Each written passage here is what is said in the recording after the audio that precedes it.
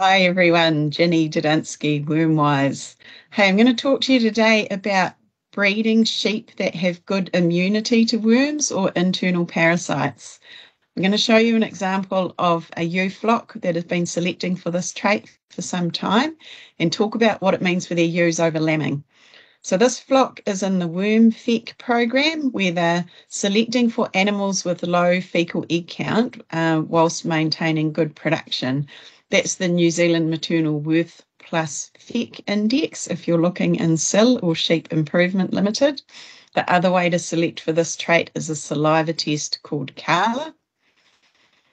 But here are a few of the ewes in the flock that I'm talking about. They're just about to be set stocked for lambing.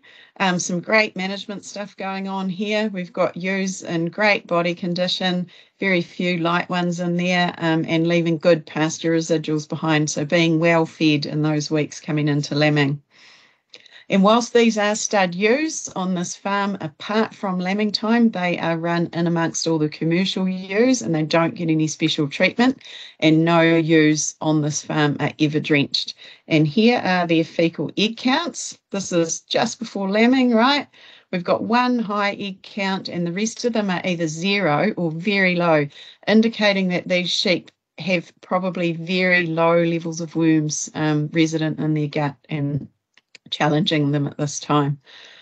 So this is a great example of using all the tools in the toolbox to set up a system that you can have confidence in. We've got great body condition, we've got well-fed sheep, and the added confidence of those genetics underpinning that resilience of the system to worms. And this farm can be very confident that coming into lambing, there's no need for any parasite treatment in these ewes.